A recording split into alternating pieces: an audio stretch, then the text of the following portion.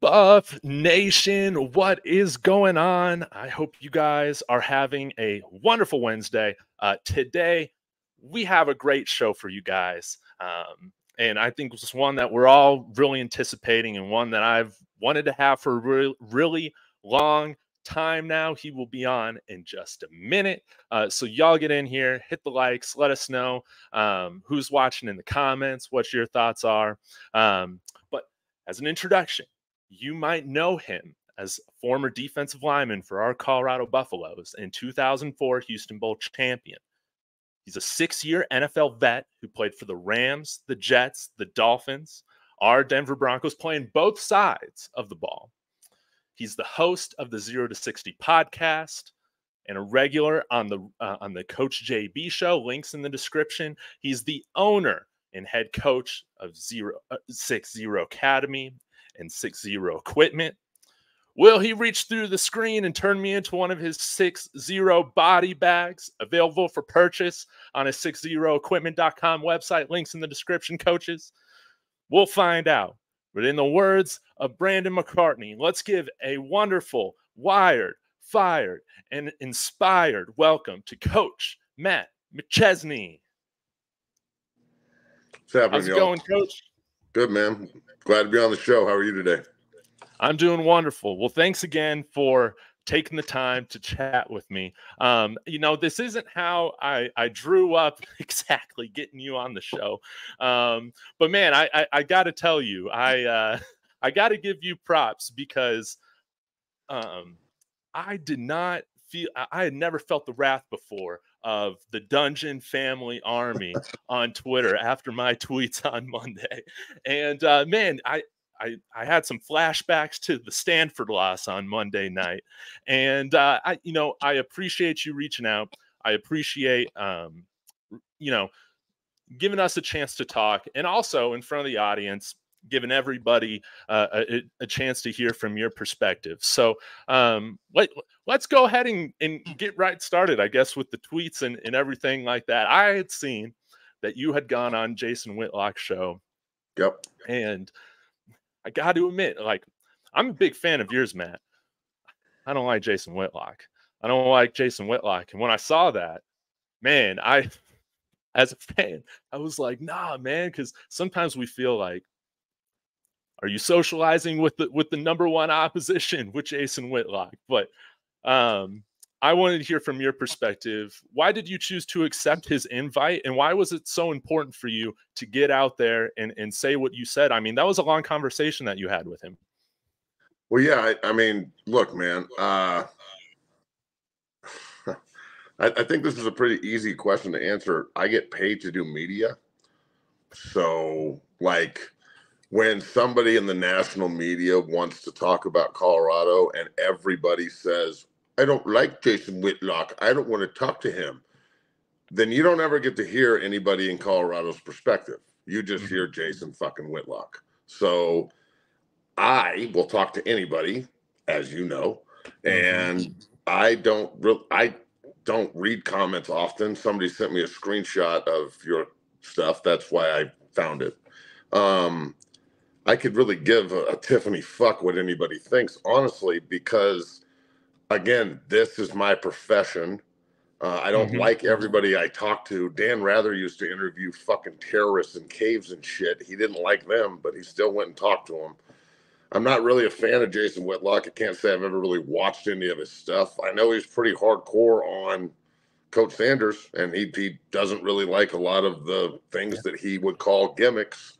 And I think it's important to have a voice that can challenge that without just saying, oh, you piece of shit, you went on Whitlock. I think it's the most played out, idiotic mindset in the world. It's why it's a dichotomy of our country, sports, everything else. It's all the people standing there yelling at each other rather than just having a conversation. So I don't have to like a motherfucker to talk to him. Point in case. And and look, man, I think that all the fanboys and people that want to come at me, I'm just like Prime, baby. I'm not hard to find. I'm real easy to find. So I think everybody knows where my heart is. Like I run 6-0 equipment too. I sold body bags to Nebraska. Am I a bad guy for that? I've sent like 15 players to them in 15 years. And should I tell the kids not to go there? Like I think that people are fucking ridiculous. Like I'm 42 years old. I've been out of the league for 12 years and 13 years or whatever. And I run a business where I associate with everybody, and coaches change jobs like crazy. And the one consistent in Boulder since I started 6-0 has been me, with every coach trying to help. So if you're just a fan of Coach Prime, you probably took offense to that. But if you're a Colorado Buffalo fan, then I mean, and you're like angry at me, then you must not know shit about me. So I don't really like if I don't know who else doesn't like Coach Prime, because everybody sits here and has charts about who doesn't like who. Give me somebody else who doesn't like him. I guess we could talk about Danny Cannell if you want. All right, Danny Cannell. Yeah, I think Danny Cannell's takes are ridiculous. But if Danny Cannell was like, yo, you want to come on my show and talk about Coach Prime? I'd probably go on his show and talk about Coach Prime. He played in the league. He knows a lot more than the average fan. And Pete, look, when professionals in this business talk about this business, and pundits and like, just regular peeps want to talk at the same level, I'm with that shit. I'm all about exposing Hobbytown. So let's do it, dog. Like, let's expose some Hobbytown shit. You want to know why I talked to Jason Whitlock? Because none of you pussies would. It was well said. It was well said. And one thing that I'm wondering, Matt, and guys, if you have anything about to say about this, go and watch the interview, because that would be smart. Yeah, because a lot of stuff that Matt has talked about in regards to the program is a lot of the stuff that was, having me pick up the Newports this season that we've talked about on this channel. A lot of it was the same criticisms or unknowns that he was just bringing up. And I think you handled yourself really well on that interview. And one question that I have for you, Matt, is one of the things that you talked about was wondering, is this team going to take the steps to be tougher this next year? We've talked about how they've had a finesse identity, that the offensive line production, it was bad. There were games where we were just lacking tenacity. You talked about on that show a little bit of, how some of that might come from, Coach Prime wasn't a trench player like yourself or anything like that.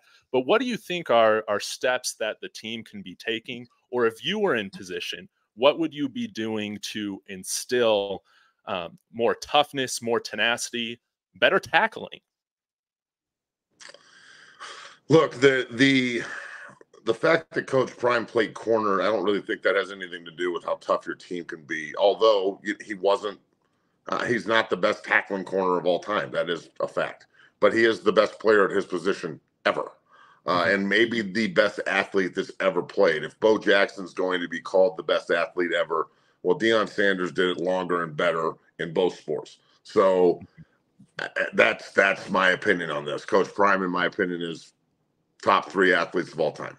That said, the trench is different than skill players. Skill players don't like the trench. Quarterbacks don't like getting hit in the teeth. People that look like football players in the trench that don't like contact become basketball players, bankers, or fans. It's a man's game in there. It's never going to change. The only thing we can't do is really high-low you. But other than that, the game is the same as it was when it started, and it's going to remain the same moving forward. So, in my opinion, when you want to teach toughness, you have to recruit, develop toughness. You have to go find the guys who want to wear black and gold, not just guys who want to be like in the shine. If you just want to be in the shine, well, what happens when the shine wears off? Because when the shine wore off this year and we started getting hit in the fucking mouth every week, we didn't have a response because there's no leader on the offensive or defensive lines that's going to put an end to it in practice, in the meeting room, in the locker room. I understand that they fought in practice, but at the same time, it's when soft offensive line and soft defensive line are fighting, it's a soft fight. So personally, motherfucker calls me soft and it's on. Like that's the one thing that's like calling Michael J. Fox yellow. You call me soft, it's on. So if I'm saying that about my university, it's real. And I'm a real big, like, never losing guy. I'm a learning guy. So Yep. I don't really care about losing reps. I care about repeating mistakes. So when we show the ability to destroy TCU 45-42, that's not a destruction, but a hell of a game. One Yep. of the best games I've ever seen in my life as a CU fan and alum. To mollywop Nebraska, who you put 36 points on a defensive football team that's really, really, really good. Yes. You held them to 7. That last fucking touchdown was the last play of the game. So they got beat 36-7, those commie fucks. And then you come back against CSU, a game that I was in the locker room all day beforehand. You know, I was in there after. We didn't get home till 3 a.m. My kid was a recruit. I mean, that was one of the hardest hitting football games that I've ever seen. And they took it on the chin, and Shador was the tough guy. He's the one that confronted Blackburn when he cheap shotted Travis Hunter. He's the one that, spit blood and walked back to the line of scrimmage shining through his grill. He's the fucking tough guy. Well, that's fine. Pesavento and Craig Oakes or not Craig Oakes, excuse me. Pesavento and Joel Klatt. Craig Oakes is definitely not on that list. Fuck him. But Pesavento and Joel Klatt were two of the toughest sons of bitches I ever played with in my life at Colorado. You could drive them into the ground over and over and over again, and they would keep getting up. But they damn sure weren't the toughest guys on the team. So when the toughest guy on your fucking team is your quarterback, and let's just be real. Yeah. Did you see Shador? Did you see the offensive line run up to fight Blackburn, or Shador get in his face? Shador. Oh, you're absolutely right. At Arizona State, did he run some dude over and start talking shit? Was his offensive line over there pummeling that fucking guy from Arizona State? Nope, that was Shador. So, and then on top of that, they get bludgeoned and can't run the football. And then if you can't run the football and they know you're passing, holy shit! As a guy who rushed the passer and then had to go play guard and center. When you know it's a pass, it is heyday, and when they know it's a pass, it is holy shit, get rid of the fucking ball.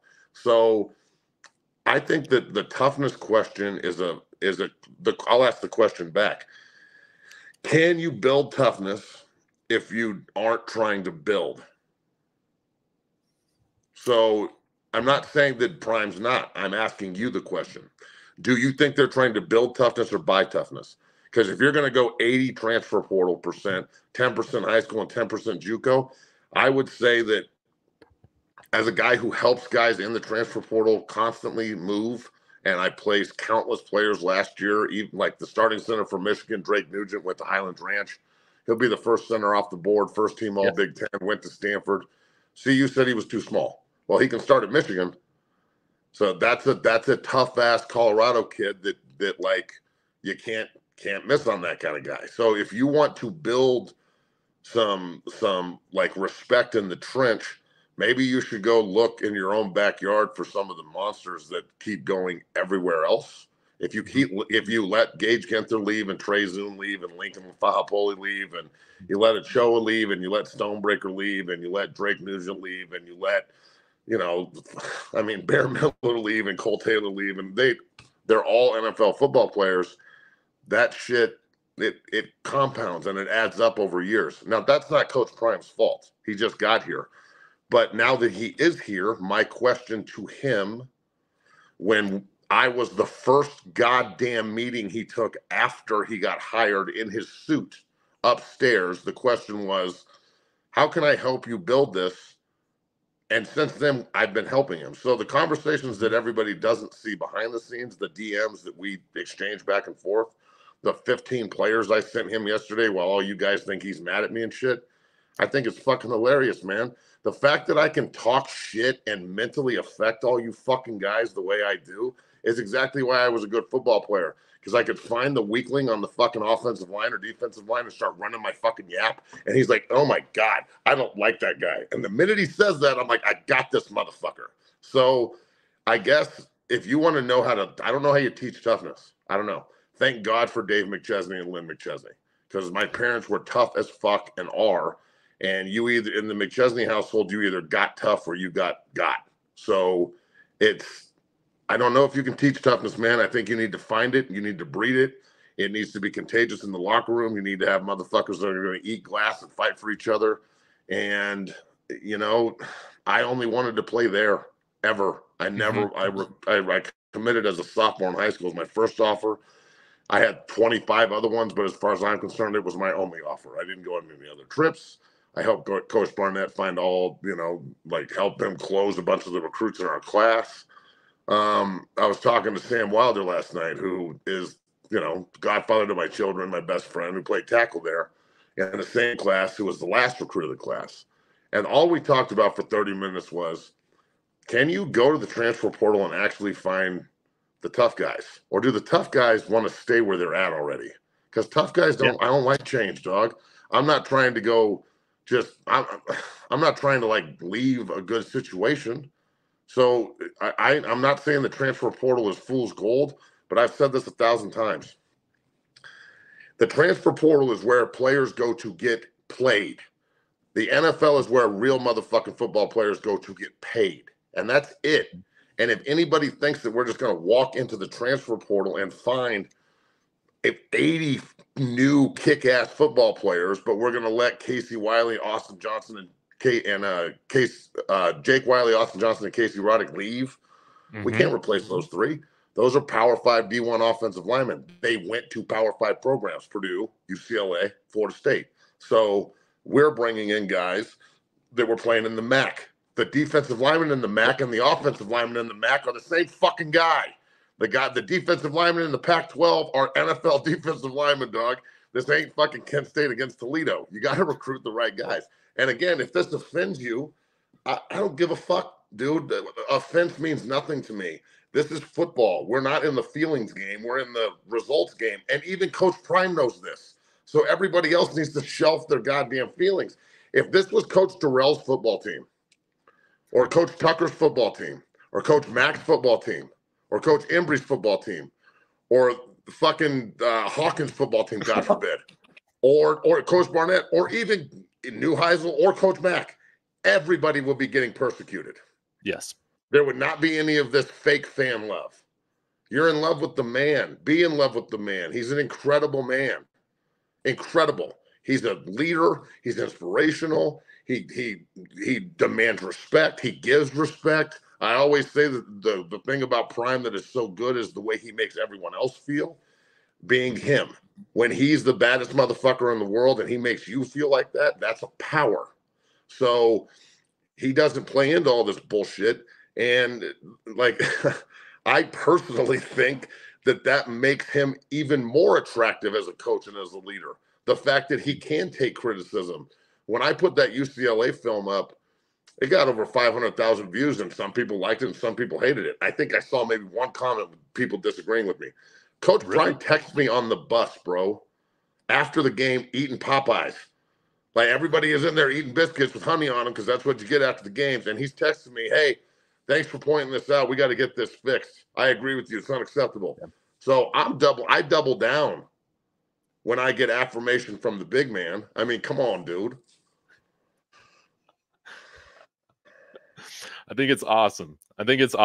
And again, what I love about you, Matt, is that you're going to say what's on your mind, but a lot of people misidentify what I think is that just because you're critical does not, it's the most ridiculous thing to assume that you don't want this thing to be successful, that you don't want this thing to succeed.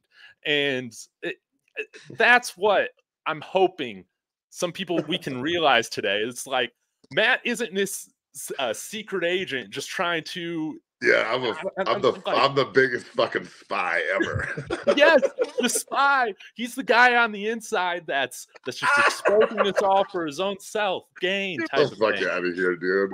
Come on. I don't get it. But yeah, I don't get it either. Look, I love the University of Colorado. It's a special place. You know, last year on the sideline when they were I can't remember who was pummeling us at home, but I think it was the Oregon game, and I was on the sideline, and you know, I knew it was going to happen, and I'm really good friends with Dan Lanning, so I was talking to him all week, and you know, like went and said hi to Christian and blah blah blah blah. Everybody's out there hugging and kissing, and like I remember walking away from Dan and like he's walking to his sideline all pumped up, and I'm walking to Colorado's sideline, and I'm like, this is gonna fucking suck. God damn it! Why is this? Why do we have to live through this? It's been so long. And I remember walking over, and there was a fan that came up and got my attention, and I turned around. And he goes, "Why do you keep supporting this?"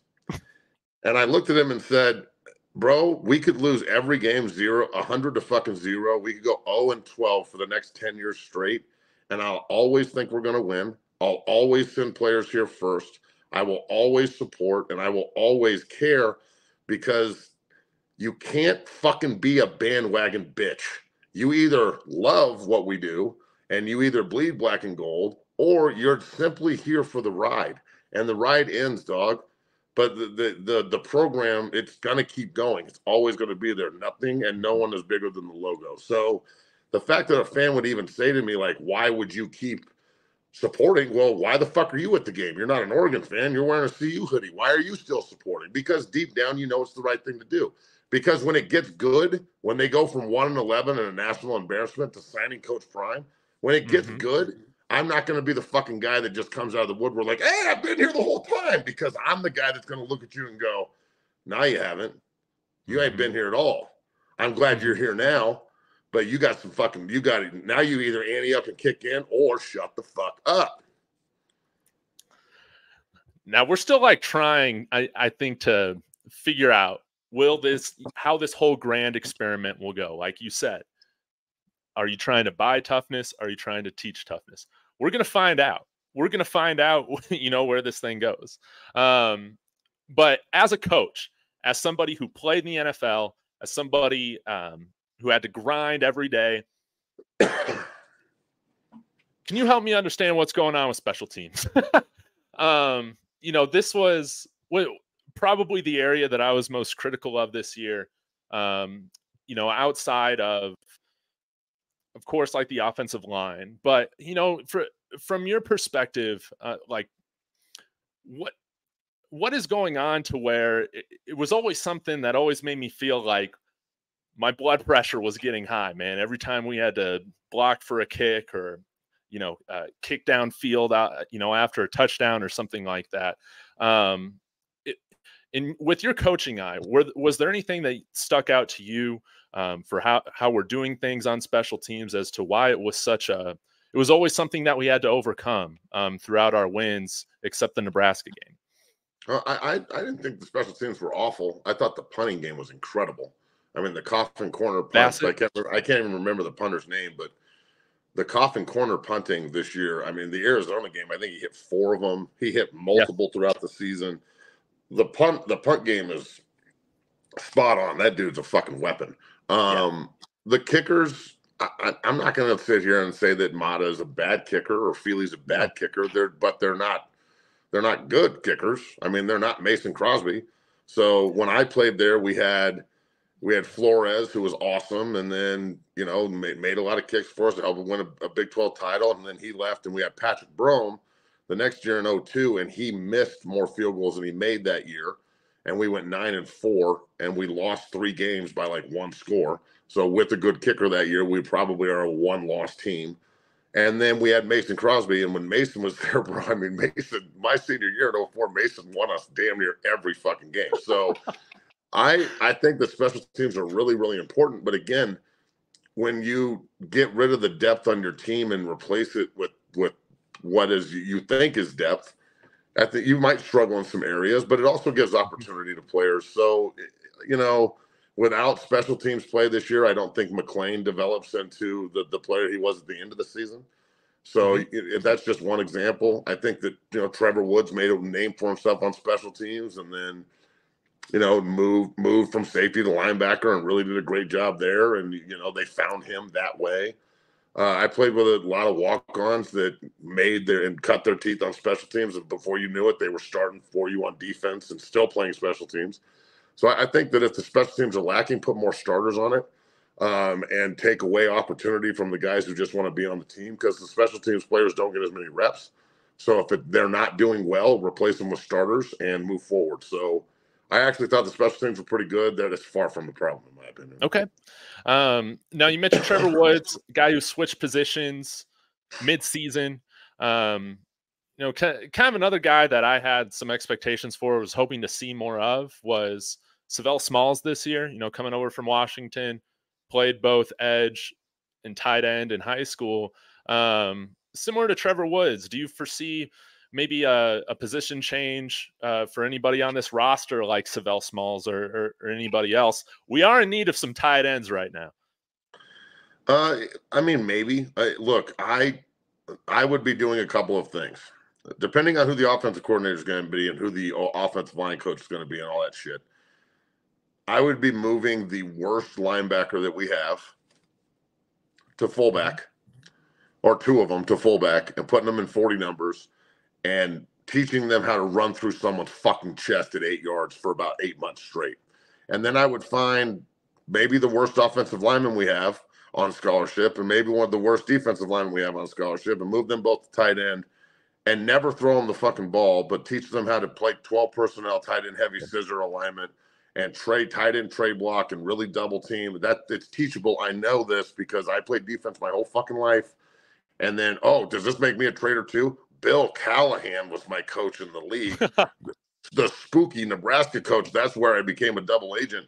And he's the one that taught me everything I know on the offensive line, the smartest offensive line coach I've ever been around with the Jets. So I know you can teach it. I know you can rep it. And I know it works. So if it's taught correctly and developed correctly, you give me a fucking trench animal that's built correctly with the right mindset, I will teach him how to play offensive line and be tough. I'll teach him how to read a key in the defensive line and be tough and hold their gap and go inside moves and things of that nature. But when you're talking about two-way players, there needs to be some position changes. The coaches have got to figure that out. I don't know all the personnel, top to bottom on who they're bringing in and who they're losing. But I'll tell you this, as a guy who played both ways and considers himself a concrete Charlie as I started games on offense and defense in the NFL, I never played both in the same game. I never played both in the same game in college. Like, very rarely did that happen. Travis Hunter is the baddest fucking man alive. That is the best college football player in the country, hands down. And he's still a baby. He doesn't know shit from Shinola, bro. Like, he's just out there playing on pure talent. He's got an entire offseason to be toodled under Coach Prime to get bigger, stronger, faster, dare I say. And I think next year, if Travis Hunter's healthy next year, I don't think he leaves the field ever. I think he's the first pick in the draft consensus. Yep. I don't think that anybody can not take him number one. He's a generational talent. And then he's going to have to make a decision in the NFL. And the National Football League's going to have to make a decision because you're not getting a first-round corner. You're not getting a first-round receiver. You're getting both. If you take him with the number one pick, you're getting a first-round receiver and a first-round corner in the same draft. I don't know if he can do that both in the NFL at the consistency with how hardcore that game is. Well, it's not as hardcore as it used to be, but it's still pretty fucking violent. So I don't know. That's a tough question. That's another mindset question. There's not a whole lot of offensive linemen that can switch positions. There's a lot of defensive linemen that, if your guards are soft like ours were this year, I mean, the softest pair of guards I've ever seen in my life, then maybe you need to move a defensive lineman that's a tough son of a bitch to guard and just show them how to do it. But then again, our defensive line was equally as soft as our offensive line. So you're exchanging a pillow for a pillow, bro. I don't really know the answer to that one. Well, in regards to the 12 personnel, I think a lot of us were expecting to see more of that this year. Looking back at Sean Lewis's offense, whatnot. Is there anybody that comes to mind in terms of like who you'd want to see run this offense? Because I would imagine if we're running a little bit more pro style, maybe this team's a little bit more tough. I don't know who the offensive coordinator is going to be. It might end up being Shammer, whatever his name is. Shermer, but yeah. Man, Shermer, when he was with the Broncos, it was. I don't know if in a recruiting world if that guy's going to necessarily like knock people's socks off. I don't know. That's Coach Prime's call, and the offensive coordinator. The offensive line coach. I mean, Chris Kapovich just got let go of Michigan State. He's one of Mel Tucker's guys. That's a bad man. He's a great coach. Very, very smart dude who develops the shit out of his guys. Michigan State obviously had a bad year because of everything that happened there. He's on the market. There's a lot of really good coaches out there, but again, they have to be empowered. You have to be empowered as a coach and say, like, I don't know how much power Coach O'Boyle had to stand up in the meeting room and go, we need to put 21 personnel on the field and mash these fucking people's face down. I don't even know if he would say it. Like, I'm not saying this is Coach OB. He's still the offensive line coach there, and I think he's a good one. But when you are worried about, like, I said this on DNVR several times, when things start going bad, people start thinking about Cancun and their next job. Point in case, Coach Lewis is already at San Diego State. Right. So when you're in that position and you can read the writing on the wall, are you really going to fight for change and be the guy in the room when they call and go, tell me about him? He goes, well, when things were hard, he got pretty aggressive. Or are you going to be the guy that was like, yeah, he didn't want to rock the boat and he was a good coach and just didn't work out. So in that regard, you're probably not going to get a lot of pushback. But I would say Coach Kaplowitz would be number one on my list. Who was the offensive line coach for the Broncos when Vic Fangio was here? Munchak. That's the dude right there. Koenigsberg brought him up on Twitter today. Mike Munchak lives here. He's in Denver. He got Garrett Bowles right, bro. Listen to what I'm saying. This dude got Garrett Bowles right, dog. This dude got Garrett Bowles right, dog. I mean, shit. Let's just be fucking real. Back up the Brinks truck and just be like, how much fucking money you want? Just let it fall out like Steve McDuck. This guy got Garrett Bowles right, homie. Garrett Bowles is playing at a Pro Bowl level because of this dude. Hire him and the offensive line. Oh man, well said. Well, I want to be conscientious of your time, Matt McChesney. Again, thank you so much for coming on. It really means a lot. I think the chat, you guys were freaking fire. Does anybody have anything negative to say? You guys got to know that when you come at me, and like, you have to understand something about me. When people talk shit to me, I like it. It turns me on, dog. Like, it makes me fucking like. You want me to pull up some of these comments? Yeah, any of them. I don't give a fuck. I haven't had one hard question this whole time. Everybody was coming at me the other day. Come at me, motherfuckers. What?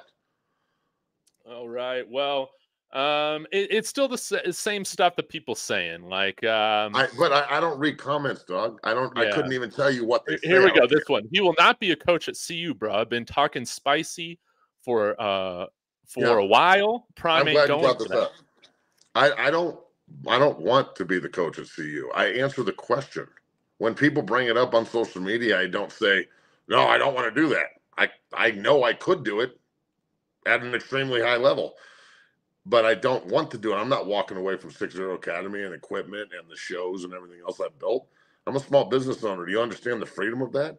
And then on top of it, I can help them just by consulting outside. When Koenigsberg asked me on DNVR blatantly, do you want to be the coach there? Fuck yeah, that would be dope. If Coach Prime was like, hey, you want to be the coach here? And then I could sit down and talk to him and be like, can we do this, and this? And can we bring in these guys? And are you going to empower me? That's another question. But you're right. I'm not the offensive line coach there. And I'm not trying to actively get the job. I haven't submitted my resume or anything. And I'm the spiciest motherfucker alive, homie. Come at me. But you block people. I love the block button, dog. I'm an offensive lineman. Of course I do. I block the fuck out of everyone. Let's see here. But you block people. This one. Here we go. People make me laugh, dog. This dude was a nobody. So was Colorado until Prime came. That's true. I was an extremely average player. I went undrafted. I had to change positions. I got cut 14 times. But I do have my full pension. And when I was at Colorado, we won a lot of big football games and conference titles and, beat number one teams in the country. And that's fine. Colorado's been really shitty for a long time with the exception of 1 year. I personally think that Coach McIntyre, if he could have found a way to win 2 more games and have 2 6-6 teams that went to bowl games, he probably would still be the coach here. But Yeah. that 3-year So. stretch of 5-7, 5-7, 5-7, especially the last year where they started 5-0, bro, and then they lost to Oregon, or they 5-0, lost to SC, and then they came back and Oregon State beat them on the comeback. The Oregon State comeback was like one of the fucking hardest moments of my life as a Buff alum. Just that knife going in your chest, like Saving Private Ryan. Just like, no, no, no, no, no, and he's just sliding it in all slow. So that shit sucked. But look, he's the dude in the comments is right. Colorado's been irrelevant. I'm going to say this again. I'm 42 years old, and 2004 was my senior year, and I was the last senior captain at CU to hold a bowl game trophy. So we haven't won a bowl game in 20 years. So he's right. It's irrelevant, and I ain't shit. I'm just some grunt that does things. So you are correct, bro. But I'll tell you this. We're all equal, but we ain't the fucking same. So remember that. With there was another comment. I'm trying to pull it up here, but I can't find it. But anyways, they're just saying Matt's just on here to promote his guys. Well, what guy did I promote? I talked about Drake Nugent as an example. Okay, you want me to promote my guys? My guys are all over the NFL and starting all over college football. If the playoff ends up Georgia, I think it'll end up Georgia, Michigan, Washington, or Oregon, and Florida State. Okay? Well, Casey Roddick starts for Florida State. He's one of my guys. And Roger Rosengarten and Zach Henning are on Washington's offensive line. They're two of my guys. And Drake Nugent and Connor Jones and Gentry and Reese Atterbury are all at Michigan. There's four of my guys. And so, yeah, you're fucking right. I'm going to talk about my guys. I know that the guys that are in the transfer portal this year potentially, or that are going to go in, could help in Boulder. So that's why I'm sending with Coach Prime. I'm sorry that you're too much of a bitch to promote yourself, but I'm in the small business community. So if I don't go out and promote myself and what we do, no one will. So, and as an athlete, if you're not your biggest fan, then you will have none. So, man, don't confuse my passion and fury for this university and the game of football for anything but that. But also don't come at me like Like when Hobbytown motherfuckers come at me, you better know what you're talking about or I will eviscerate your ass. So I respect the shit out of the fact that you even did this, bro. Like I like your show and you should keep doing it. And if I give you any advice, it's lean into it and talk to people you don't like. Anybody that you got, look, if you don't like the fact that I talked to Jason Whitlock, you're going to hate the fact that I'm going to talk to him again. Like, I don't give a fuck. Wait, if he asks me to come back on one day, I'm going to go back on. And the next time you go back on, it'll be, I'll know the questions he's going to ask me and shit, because I had no idea what he was going to ask. So it's, look, man, quit being scared of the opposition and start going eye to eye with these motherfuckers, and then you'll be equal with them. That's the problem in Boulder.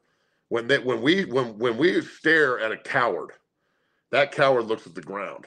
But when we stare across and we are met by a warrior, we look at the ground. And we can't have that anymore. And I'll end on this. Everybody remember this. The pride and tradition of the Colorado Buffaloes will never be entrusted to the timid or the motherfucking weak. The timid or the weak cannot come here. Stay away. The timid and the weak can't be supportive. The timid and the weak don't have a voice. The timid and the weak don't have a vote. The timid and the weak get to watch the fucking warrior do it. So we need to find warriors that actually want to do it and not just guys that want to be in the shine, like I said. So great show, bro. Well said. Mic drop. Everybody get the emojis in the chat. Give a warm another thank you to Coach Matt McChesney for coming on here. It means a lot. I appreciate you. One last question. If you do end up having time to get a NCAA copy next summer, will you play me in a football game? I thought it was going to come back out this year. What happened? It got delayed. The logistics, huh? Yeah, fucking corporations. Absolutely, dog. NCAA football is that shit. That was the best game in the fucking world, dog. Madden's okay. I mean, Madden's kind of the same game every year, and I guess the NCAA was too, but I don't know. It just wasn't that game. There's nothing better than sitting down with your boys and dubbing someone to 21 and looking at them and go, get off the fucking sticks. So now, my kids love playing the games too, and some dads will let their kids win, and I ain't one of those. So when we get NCAA in this house, I'm going to whip that ass. Absolutely. Well, let's do it. Awesome. Thanks again so much. Means a Yeah, lot. man. Y'all be sure hit up that 5430 Foundation. Thank you for the super Yes. chats. They're going there. And this is the other thing. Hey, all the fucking rappers and hip hop stars and basketball players and celebrities and the fucking Rock and all these other dudes, yo, contribute to the fucking fun, homie, and let's buy some players. Let's go. Let's go. All right, Buffs Nation. Thanks again for joining me for this. I'll see you guys again later this evening. And as always, Sco Buffs. Peace.